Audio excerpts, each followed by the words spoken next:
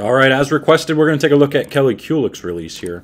One of the most popular bowlers in the last few decades. The only woman, or the first woman to win, the only woman to win a PBA major title, the first woman to win a PBA title in general.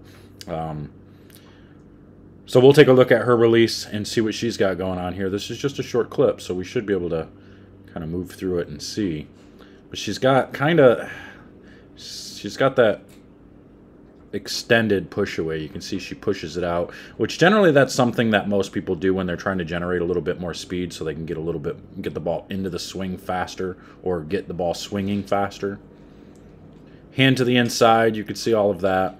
But again, another one that likes to pull that left arm back, which makes that right hand go to the top side of the ball. She does have a better position on the ball than most people do. If you look at her hand here, you can see her fingers are just above the equator.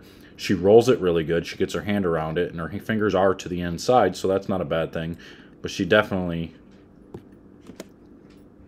rotates the ball better than a lot of the women do as far as creating side rotation.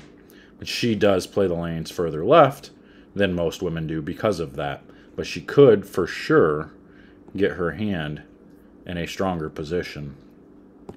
I do think being on top of the ball like this is due to that left shoulder coming back, so that right shoulder goes forward, which makes the hand go to the top side and to the outside.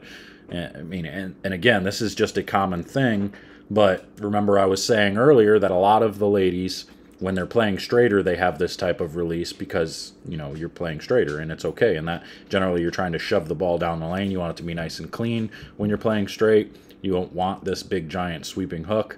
And when they move left, maybe they would get their hand a little bit lower, but obviously you can see here that Kelly doesn't quite get her hand to that spot. Now, that's, again, this isn't to say that her hand is in bad position or that she's, you know, that she does anything wrong. I'm just saying there's a lack of power, a lack of leverage because of the hand not being lower on the ball and more to the inside and below that equator. So she could create more power, even though she's already been one of the more powerful ladies on tour.